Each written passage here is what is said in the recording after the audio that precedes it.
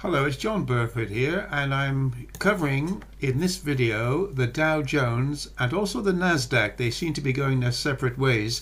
The Nasdaq is being kept aloft by the outstanding results in the FANG gang. The latest ones being Microsoft and Meta, reported last night. But the Dow has its feet on the ground, much more so than the Nasdaq, and it is looking a little bit wobbly here. I'm going to just tell you about the progress it has made off the March lows. This is the decline up to my major trend line here. It tried to buzz through it. It actually kissed it on 3 separate occasions and has been moving up in what I say is an A, B, C 3-wave corrective wave. Now the A start is here. Here's the 1, 2, 3 for the B, and the C wave is a very extended one. 1, 2, 3, 4, and an extended 5th wave of an extended C wave. Okay, it made a high here on April 12th, 34,140.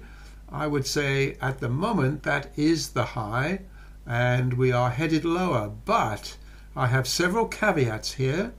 This is my upper tramline, which connects that point, that point, that point, that point, and my prior pivot point here.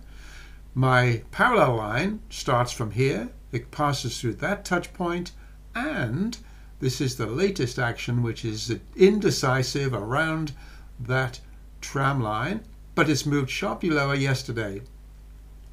And it moved lower to this line here, which is the prior wave 4 low. Now that is a very significant low. As of now, we've only got an A, B, C looking correction. If the market can rally quite strongly off here, then we should see new highs. If it falters and moves down into here, then we are on our way to a major collapse. Now, one of the reasons why I think a bounce is in the order is the RSI. This is the RSI chart. It reached this oversold low here, so that's another clue. We could see a fairly decent bounce in the next day or two. Remember, the Fed, FOMC, meet next Wednesday, and I do not anticipate huge moves up until around that date. But let's take a look at the Nasdaq. Here we are. We had a high here on the 4th of April, slightly before the Dow high. This is my C wave, the wave 5 of C, probably terminated here. This is my line in the sand, which I showed in the last video. And since then, it's been in a very tight trading range. It's been supported by the great results, as I say, of the big tech names. This is one of my other major support lines here, which is a critical line for me.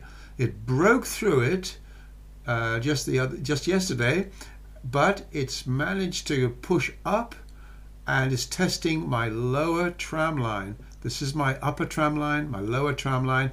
If you recall from the previous slide, the Dow is trading well below the lower tram line, but this one isn't. We have an ABC. This is a moment of truth again here, and if we see a move lower, I think it's going to be quite a substantial move. I hope you like this video, and I invite you to sign up to receive my weekly blogs and also to check out my 3 trading services, all with free trials available. For VIP Traders Club members, I issue specific trades with price targets and coverage of stock indexes, Forex, T-bonds, and commodities. The new Phoenix Traders Club trades is aimed at smaller accounts. Again, I issue specific trades. And my Pro Shares service covers individual UK and US shares. Remember, I offer free trials to all 3 services. Just go to www.tramlinetraders.com.